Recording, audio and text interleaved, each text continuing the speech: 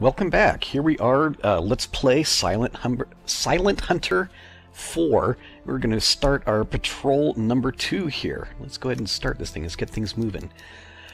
We run into kind of an impossible situation here in that my boat has been, the past 11 days, has been at the submarine base in Manila, despite the fact that Japanese have captured it. It's a problem. I mean, the game isn't really set up to handle this eventuality where every time you go back to base, the boat stays there for a couple of days, a couple of weeks, getting refit, getting new crew. What if the Japanese captured during that time? Okay, so to solve this problem, I wrote a script of a fictional story here. I think that what happened was... Hey, the music disappeared. Yeah. I think that what happened is that I came back, there was a false freighter that was in dock here with big doors in the front, and we stowed our S-boat inside this false freighter. The false freighter was used for smuggling, I don't know, something really outrageous. I was thinking of the story. I was going to have Joss Whedon. I was going to do a treatment of my script. We're going to get Spielberg to do some directing. We'll have Christian Bale play Kvoth Shafto, Lieutenant Commander Kvoth Shafto, commanding the boat. Also, helping to ferry all the supplies, to get all the supplies that we need to refit the boat and get some new personnel to the boat hidden inside the false freighter, the smuggling ship. We'll have Natalie Portman and Ziyi Zhang, her, she's the Crouching Tiger hidden dragon chick. Yeah, we'll have both of them. That they're actually triple agents. They're spies for America, the Philippines, and Japan. That are they're playing all three sides against each other under the cover as high-class prostitutes working in Manila. It was a really good script, even before Joss got to it. I mean, there's action, there was poignancy, there was drama, there was... Oh man, it was a coming-of-age story, really, for several members of the crew, some of the younger guys. It was, I mean, we had bus chases, we had exploding trains, we had tearjerker scenes where the guy was dangling dangling by his fingernails off the edge of a roof, and he fell. It was, oh man, it was sad. It was sad. And of course, the grand finale here, we got the boat all constructed in order to distract the Japanese forces away from. While we launch the boat, so that they won't see us. Natalie Portman and Ziyi Zhang, the triple agent spies, they had to maintain their cover. They did a party. They recreated a certain scene from A Requiem for a Dream in order to distract some Japanese officers there. And if just my saying that, if you already know exactly what scene that was, without looking it up, and if you also think that it'd be a good idea to have Portman and Z reenacting it, then you, my friend, are a sick human being, and you should be ashamed of yourself. So, anyway, here we are. Here's our S-boat, after just incredible amounts of drama, escaping Japanese-occupied Manila. We also have... Hey, we got a kill flag because we sank a ship. So, I think that's pretty cool. Let's plot a course out of here. Where am I? I'm up here.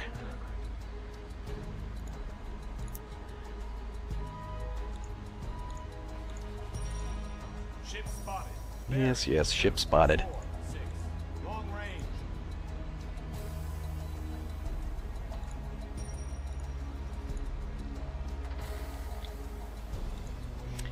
And where have we been ordered to go patrol here? Over here in the South China Sea, not too far off Cam Bay. I'm actually not certain how that's pronounced. I don't know how a lot of things are pronounced. I just fake it. Cam Bay, that's how it's spelled. It's probably pronounced something like that. So, let's go there.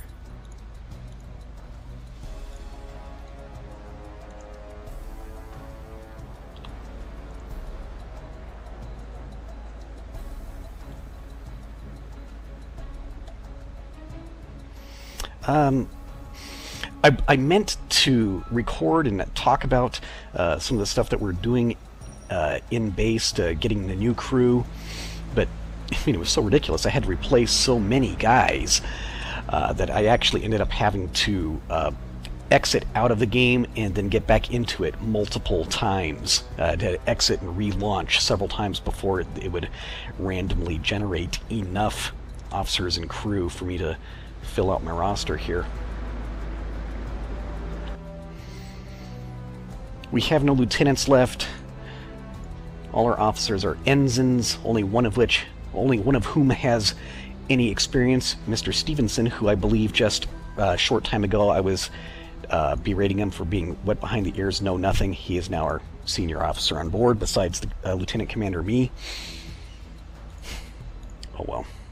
Yeah, a whole bunch of new guys. We shuffled some of our these machinist guys around. Yeah, a couple of them got medals for the heroic stuff they did in fixing the boat. And we've got a bunch of rookies, bunch of apprentice seamen here with no experience yet. No upgrades to our boat yet. We still have the same. We've got the 4-inch gun on front. No radar yet. Same load of Mark 10 torpedoes. So, let's get this thing moving, huh? Really, I wish you could have seen the movie. I had the movie. I could see it in my head. It was going to be just fantastic. There's going to be drama. There's going to be crying. There's going to be laughter. There's going to be explosions. It would have been incredible. Yeah, excellent visibility. No wind, no waves worth speaking of. Yeah, here's all our new guys. Hi, new guys. How you doing? Good job looking, scanning out for ships. But okay, we're going to learn from previous experience here, and during the daylight hours I am going to stay submerged. So let's take this thing down to, yeah, let's go to 150 feet. New depth. 1, 4, yes, sir. Dive. And let's say 2 knots.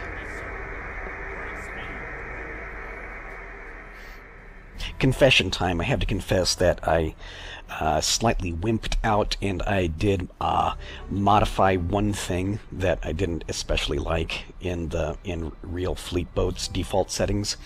I went and I took some advice off the forums. Captain Scurvy had some advice, some weird numbers real fleet boat had in there. I've modified the chance of aircraft detecting me while I'm submerged. Because really, if I'm down here, you know, if I'm going down to like 150 feet, that's my goal, you should be pretty much invisible. Maybe if you're running shallow, maybe a overflying airplane could see me, but not if I'm down at like 150, 200. So, yeah, I went. And you could, if you wanted to accuse me of wimping out, I couldn't argue with it, but I think we have a better chance of it being a let's play that'll last for a while, and, you know, maybe actually have a lengthy campaign if I don't just get bombs and depth charges dropping out of the sky to smite me down like an angry god out of a clear blue sky. Okay, so let's think about this here. Cameron Bay, important port there. There's going to be traffic that's be coming in here from this direction. I want to set a patrol up like along this line here, from between the northern Luzon Strait to Cameron Bay. I guess some of the traffic will be coming up this side too. So I'm going to set up a patrol along here in this area. Yeah, okay. I think that'll work. We'll patrol that area and see what happens.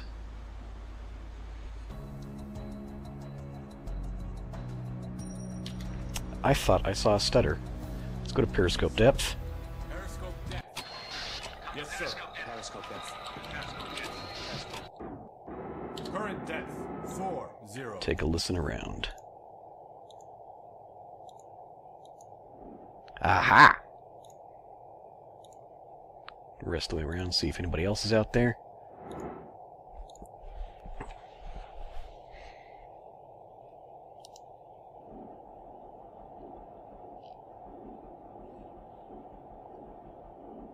Unit sounds a lot slower than the other one. That's a merchant. Distant.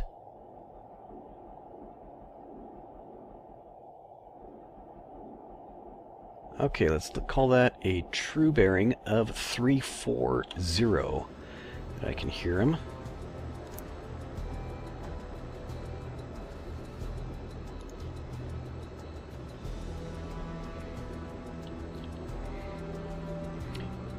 And I betcha that I'm hearing him somewhere around like 20 miles away. He's as quiet as he is. Somewhere around there. So, let's surface the boat. What time is it? Wow. Okay, that means 6:30. That means we're fast approaching morning.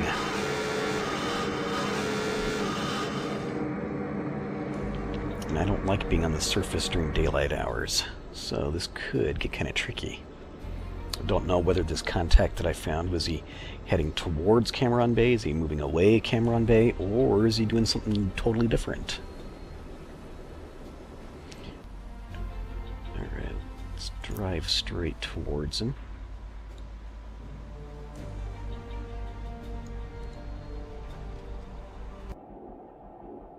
Okay, so true bearing, what's that? We'll call that 324 surface. Yes, sir. Surface the boat. So I think he's heading towards Cameron Bay.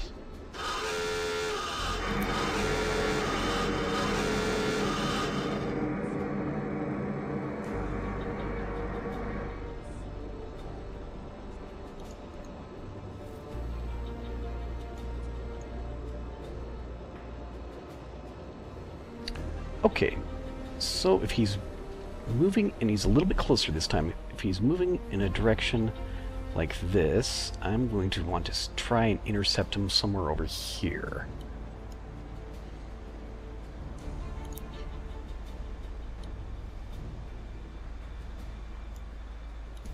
So I'll move in a direction like that, see if I can pick him up. Come out wherever you are. Want to bag me a merchant? Oh, I hope it's a tanker. Tankers are my favorite kinds. Ah. Okay, I see a little smudge of smoke here. I can see the reflection of the smoke in the water. Okay, he's about a 50 relative bearing. You can barely see his outline against the horizon. Barely see it. You probably won't be able to see it in the video. Good, but I don't. This means I do not have to submerge again to find him. Still, it's pretty hazy. I can't really identify what I'm looking at here.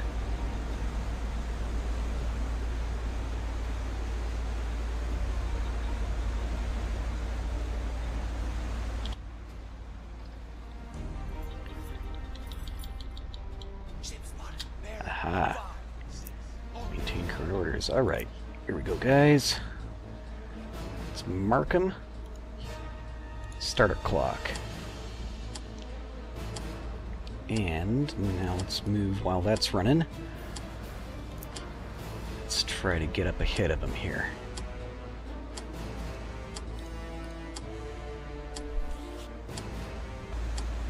I'm hoping he cannot yet see us. Doesn't appear to be leaving. That is a Japanese flag. Oh, he's got those big cranes there. I don't actually know what the technical term for it is. I think they're the cranes, the cargo handling what's-its.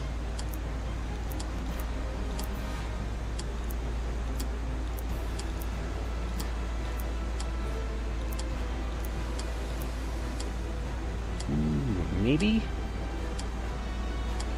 No. certain that isn't it? Actually, I think that could be it.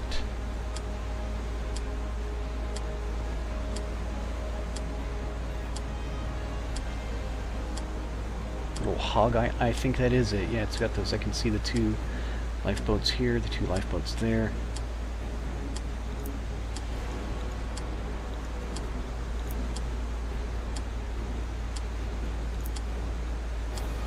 Hog Island Type A. I don't know what they're doing on Hog Island, but here it is.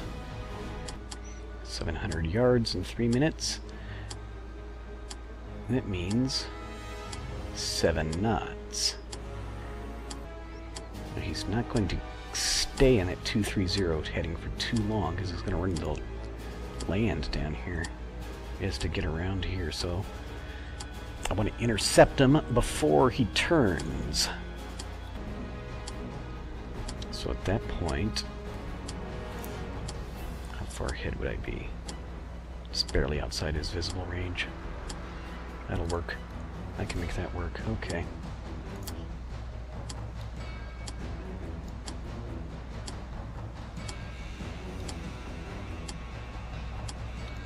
There's my intercept course.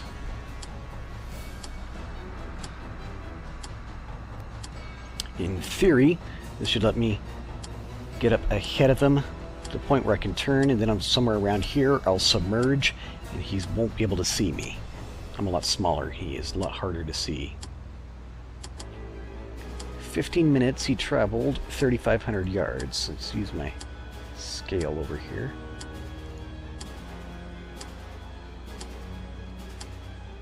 Yep. 7 knots. Maintain current orders. I don't think he's seen us yet. Ooh, except the music changed. I think he may have seen us. Oh, and he's swerving. Did I screw that up?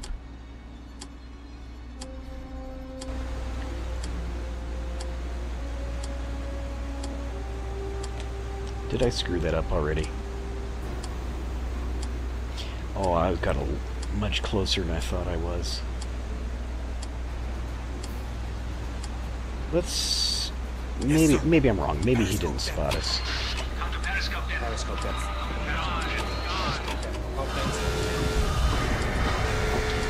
Let's go to battle stations. Check dogs.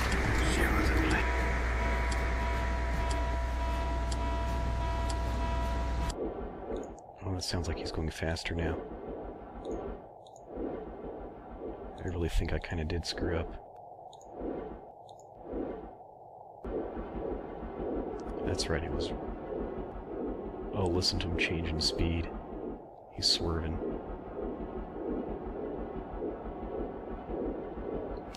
Okay.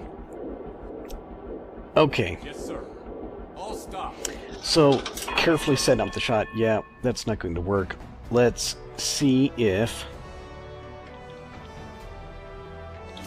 See if he's got any guns.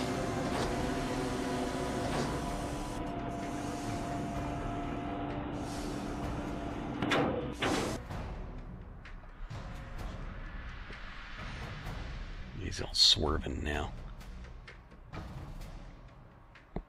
I'm looking carefully. I do not see any guns on the front. I don't see any guns in the back.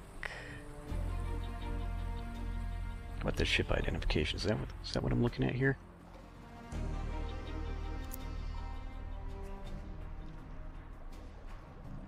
Yeah, Hog Island Type A.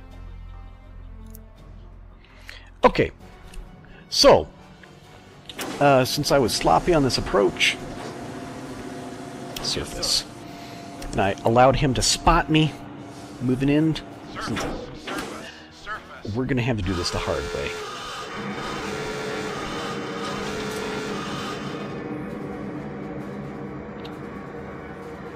Alright, where's some of you gun guys? I want some of you gun guys in the deck gun because we're going to be doing this. Let me see. And I want you 3 guys.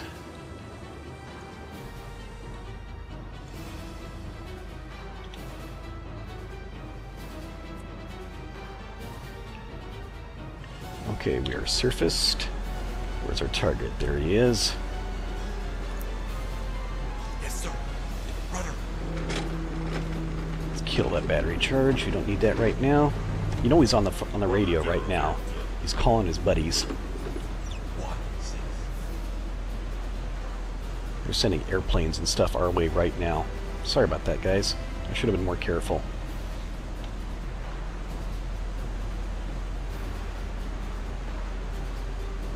You know what I just realized I forgot to do? I forgot to load this gun.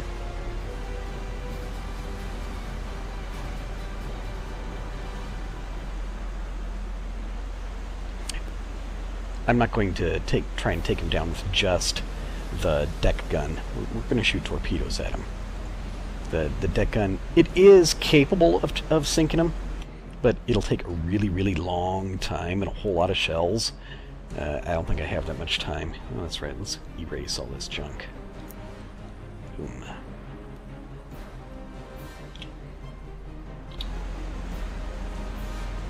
So the plan is, I'm going to get it up real close and personal and shoot some torpedoes at very close range.